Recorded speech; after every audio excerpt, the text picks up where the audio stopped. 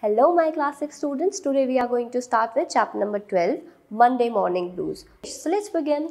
Tom Sawyer woke up on Monday morning feeling miserable about going to school. He thought about pretending to be sick but did not want his aunt to pull out his loose tooth. Instead, he faked a sore toe, making a lot of noise to wake up his brother Sid. Sid got worried and wanted to call Aunt Polly, but Tom stopped him. When Aunt Polly came upstairs and investigated, Tom over-dramatized his pain, saying his toe was mortified.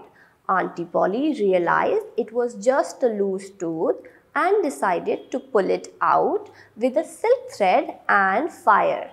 Tom did not want that, but Aunt Polly did it anyway, leaving him with a gap in his teeth. On the way to school, Tom found a positive side. He could spit in a cool way and become popular among the other boys. Students, now let us recall all the words that we learned today. First word is miserable, which means unhappy. Second word is mortified, which means ashamed. Third word is investigated, which means searched. That's it for the day, students. Bye-bye.